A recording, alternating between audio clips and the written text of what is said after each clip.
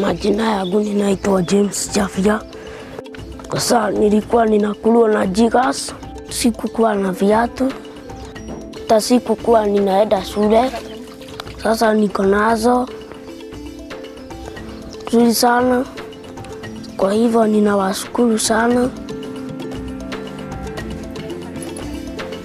Sasa nimefurahi sana. Nimefurahi kukuwa kijana tena.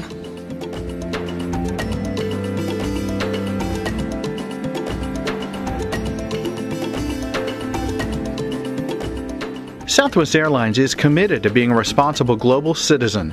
In 2012, as part of our aircraft cabin retrofit, we used new eco-friendly materials, including replacing our seat covers, and as a result, we had nearly 43 acres of used leather. On top of reducing the weight of each plane by 600 pounds, that leftover leather gave us a unique opportunity to pay it forward. The stuff that came off the airplane, we knew we had to do something with because it wouldn't have exactly been sustainable had we just pitched that stuff onto the landfill. We wanted to create a second life for the leather. You know, Bill, growing up in Kenya, said, have you looked abroad? Have you looked in Kenya? Because I think that it could really be of use there. And that really opened up some new avenues for us.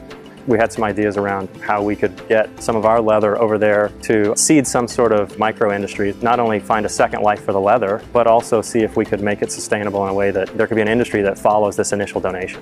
So this donation of leather is going to benefit a couple of partners through SOS Kenyan Children Village. One is Maasai Treads, which is a local company, is going to be using leather to make shoes, and that supports a major campaign in Kenya called the Anti-Jigger campaign to put closed-toed shoes on children. Being involved in this project, which is going to help so many children, is a joy for us all here in Maasai Treads. We have always wanted to give back to the community, and this provides us with the perfect opportunity to do so while maintaining our core values. None of this would have been realized without the Southwest Leather donation. We're going to work with a nonprofit called Alive and Kicking, which is going to use our leather to create soccer balls. They use soccer as a way to teach health education, whether it's HIV/AIDS prevention or malaria prevention. And so if you can teach health education through sports, what a wonderful idea. And they're also going to employ some of the youth in Nairobi to help make these soccer balls.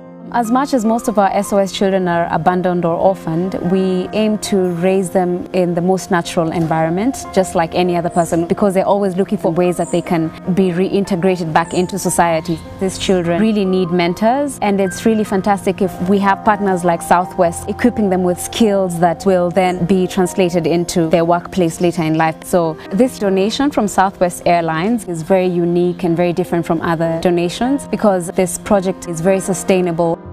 Beading is just a tool, you know, for them to develop social skill because some of these people grew up not able to really relate. My parents died and left me when I was still young. Na nikakosa jinsi ya kujikimu kimaisha.